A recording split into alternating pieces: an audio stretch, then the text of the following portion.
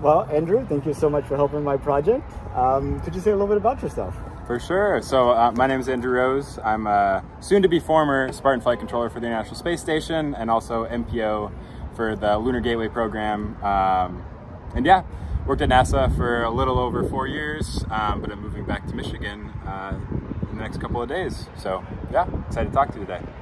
That's awesome. So what got you into the space program? So when I was a kid, I don't know exactly what, well, I went to the Museum of Science and Industry in Chicago, and they had a whole space exhibit. I got to go into the astronaut suit and take a little picture and all that, and I just thought it was so cool, man. You know, the spirit of exploration and just what it can mean to communities and just like inspiring the nation and things like that. So that really excited me. When I got to college, I was playing college football and kind of got away from space for a while. And then I was procrastinating in the library. Well, it should have been working, but my buddy's like, hey, you should come to this meeting for something called the Aerospace Enterprise. We do really cool stuff on small satellites. And I was like, that sounds way better than this project I'm supposed to be doing. So went there and kind of reignited my passion for space flight.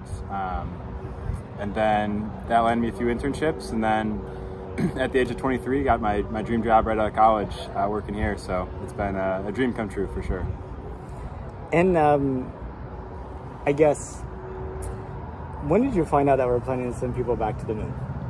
That's a good question. So I had been following NASA since I was a child going to that museum. And so I knew about the Constellation programs, things like that. I was disappointed when it got canceled. I would say I knew that there were like projects and work. I knew about the Orion spacecraft. But when I first got to NASA, that's really when Jim Bridenstine and 2024 really like solidified, and that was the first time it felt like it was really real to me. I always knew that there were plans to go to Mars and to the moon and all of that, and that had shifted over my lifetime, but it was always kind of like paper versus when I started working here in 2019, that was the first time it really felt like solidified and like that it was actually achievable. That's when I started this project, December of 2019. There you go. Yeah. 1,840 days to the end of 2024. There you go. Right on. So your family and friends, they know that we're going back to the moon? Yes, I'm sure they're sick of me talking about it. But I do like to share this with as many people as I can. And just like space in general, like I said, I think it's very inspiring and very cool. And so I try to share with the people I love. Would it surprise you that most of the people that I go up to, like randomly at coffee shops, at fishing piers, or taking a smoke break, waiting for the bus, that I would say only about 20% of them know that we're going back to the moon? Sadly, does not surprise me. Being from the Midwest, I'm from Wisconsin. I would say a lot of times when I'm back home and I'm talking to random people and they're like, I'm like, oh, what do you do? And work in the paper mills or whatever. And that's what I do. And I'm like, oh, I work in mission control for the International Space Station. They're like, International Space Station, what is that? And so I think that in general, people want new things and want exciting things, and going to the moon is something we've done before, and it kind of doesn't get the credit it deserves in that sense with social media, and there's so much overstimulation of other things that come our way in general. So yeah, it doesn't surprise me, but it does bum me out because I think it's pretty cool. Yeah, I mean, if you think about the media landscape in 1969, you know, 3 nationwide channels, you know, maybe 1 or 2 newspapers in every city.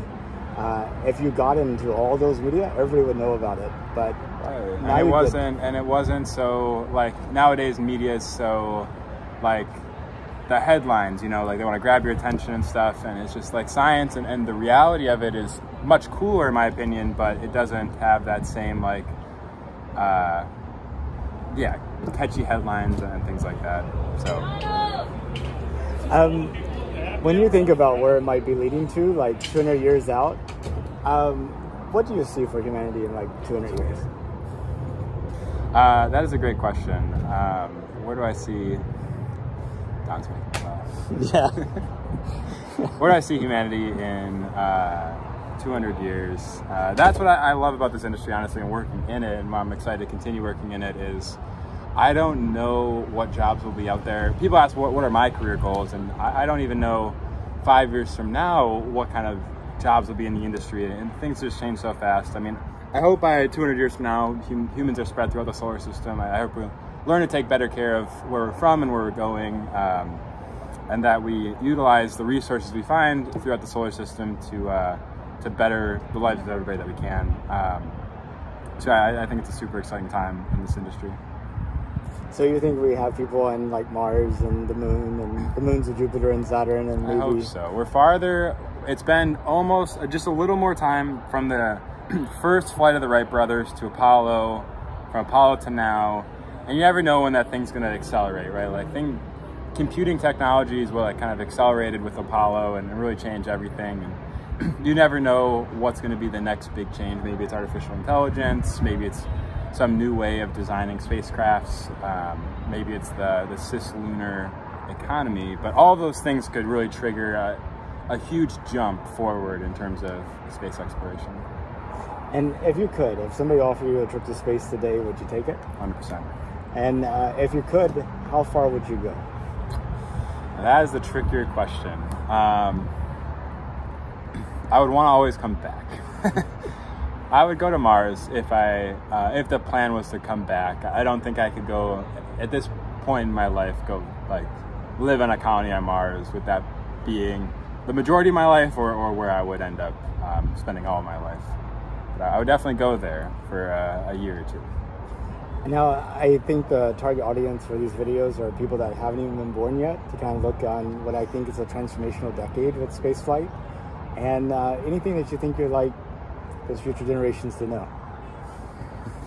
Wow, that is a big question. For the future generations, I'll say that I hope humanity figures it out. I think there's a lot of, as a species, we're still pretty young, and there's a lot for us to learn, but I do think everyone is trying their best, and I hope we learn quick enough to navigate the obstacles in front of us and ensure y'all's future as well as our own. Well, thank you, Andrew. I really appreciate your time. Thanks, Nathan. Thanks, future generations.